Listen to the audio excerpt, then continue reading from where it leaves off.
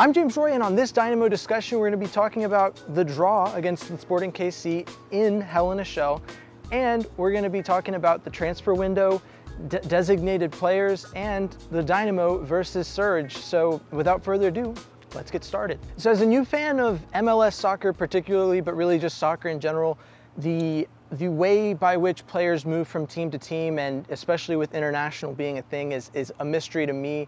So this bit about designated players and transfer windows, mostly just gonna be asking questions for y'all to possibly comment and answer for me, because I've tried to research this, but as you guys may know, and as I'm finding out, the MLS is less than forthcoming with any details about anything that goes on. So I've done a little bit of research, and so my understanding is that the designated player rule was established in 2007. It's otherwise known as the David Beckham rule, and it's what allowed the LA Galaxy to bring Beckham in, even though he's a player that probably deserves far more money than an MLS team could offer. Each team has 3 designated player slots, and at this moment, the Dynamo are using them on Ferreira, Hadib, and Herrera. Now Hadib is injured, but Ferreira was the leading goal scorer last year. Did a little research and found that out. And for some reason, he's not being used a lot. Herrera, obviously, great use of a DP slot.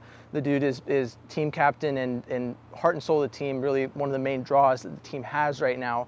The question is if Herrera is not going to get used the way he should, in my opinion, right? Like I said, I don't understand anything about this, so maybe it's just not a wise move. I've read from sources from other Dynamo fan accounts that, you know, with the use of roster slots the Dynamo are using right now relative to their cap room, there's not really expected to be a lot of moves outside of what they did with re-upping with Nelson. Outside of that, there's not really expected to be a lot of movement, but to me, the question needs to be asked: if Ferreira is not being used to his full potential and he's being designated as a designated player, which seems like a slot you would want to use on someone who's starting for the team, why is he still on the team? There's no other real way for me to ask that question. I mean, if he could be better used as a transfer target and we could bring someone else in to that slot that would better serve the team, then why are we not doing that?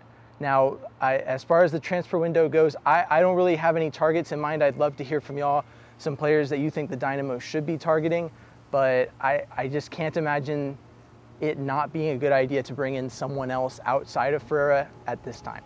The Dynamo have gone back to the drawing board, pun fully intended, with a 2-2 draw. Now, I caught most of the match. I was engaged with a family being over, so I was watching it in between bits and pieces, but I caught all the goals. And my big takeaway from this matchup for the Dynamo is that from my observations throughout the season, it's kind of like the Astros, where you can have good pitching, you can have a good bullpen, you can get run support, but you can't get all 3 at the same time. And so with the Dynamo, I've observed that it would seem as though you're either going to get defense or offense. Very rarely do they both work out at the same time, which is why the Dynamo games generally are, nil for one of the teams. So it's interesting to see a 2-2 draw. I felt like the movement of the ball, the Dynamo held possession, playing their game, playing possession football. They hung on to the ball, and they made some really great passes. I think particularly the goal in stoppage time was a really good move. But I think of the 2 goals early on, Aliou's goal early in the game, to me, was the better play, with the way that Herrera passed in and then made the move in to get the next pass and passed the assist over to Aliou to get him that goal. I thought that play couldn't have gone any better. It looked super awesome in replays. I've been watching the replays a lot over the past couple of days because I thought it was a really good play. But overall, the KC is a team that's 10 seed, and the Dynamo, they salvaged a point against the team, but it feels like when you're playing in Shell Stadium, bringing a team into Hell in the Shell, that you should be able to do a little better than the Dynamo did. There was a couple of defensive, brain farts that kind of resulted in the tie. And another part of the matchup was there was quite a few yellow cards handed out, and the one that stuck out to me the most was in stoppage time, Ferreira, who we talked about earlier, running up to a player who's getting ready to set the ball in play and just pushing him. Very not soccer thing as far as I've seen so far. So I'm just a little perplexed as to why he did it. I'm surprised it wasn't a red, just, you know, not understanding red and yellow cards. I would have thought that that was severe enough to warrant a red card, but they said it wasn't.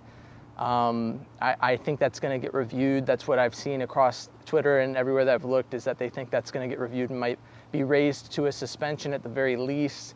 But overall, it was an interesting game, and it doesn't stop on the field, because up next we're going to talk about how the Dynamo, for some reason, wanted to catch all that smoke from the Surge, the support group. So I'm going to recount to you my timeline and understanding of this. I've got some tweets that will support what I'm saying, because obviously I wasn't there.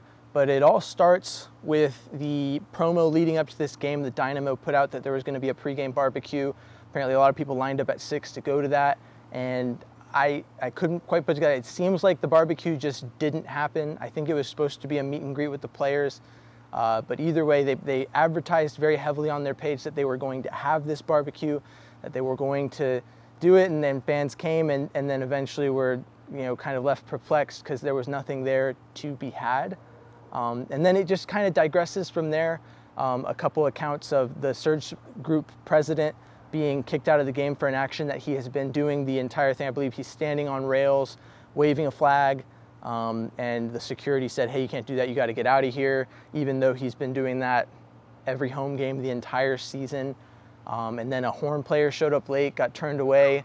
They couldn't bring their horn into the game. They had to put it in their car, and then they had to come back in. And so it seems like in this sport, my understanding, right, having watched a couple of soccer games, the fan atmosphere is the most vital part of this game. I am on record as saying I felt like the World Baseball Classic was baseball but with soccer fans. I mean, there's a different element that's brought by that fandom into the game, and when you as a team either don't understand or interfere with that, you're messing with, I don't know. You got a lot of international players on the team like Herrera who are used to that. You know, the Mexico national team, while their fans are in hot water over some less than awesome chants, he knows what that atmosphere is like. And Herrera is on record as saying that he's perplexed that Shell Stadium can't sell out when international games come into NRG and sell out a far bigger stadium. So all that to say, when you as an organization play in a sport where the fan response is that vital, like I'd say more so than just about any other sport on the planet, you should have a brief with your security team, and there should be an understanding that there are certain things that are gonna go because it's just part of being a fan of the game. The waving banners, playing instruments, making noise, that kind of thing is vital to the home team. It's one of the things that makes the phrase "Hell in the Shell" work. You don't have that without the fans or without Shell's sponsorship of the stadium, really. But that, you know, I think that can stick even when they leave. Really, it's the fans that do it, and so I think that we need something from the Dynamo in the coming days that shows that they understand that they see where their security team fell short, and they make an apology. I know that the Surge group is considering a boycott. I wouldn't blame them for it. But yeah, so I mean, I think that's a situation where the team needs to make it right, and I'm interested to see what they have to say about it. This has been a Dynamo discussion. I've been James Roy, and if you want to find me on social media, it is at M1TexansFan on all platforms. And if you like this episode of Dynamo Discussions, you should like it, and you should leave a comment answering my questions earlier in the episode and subscribe to my channel. And if you like Houston sports or sports in general, that's also a good reason to subscribe to my channel. But until next time, stay classy, Houston.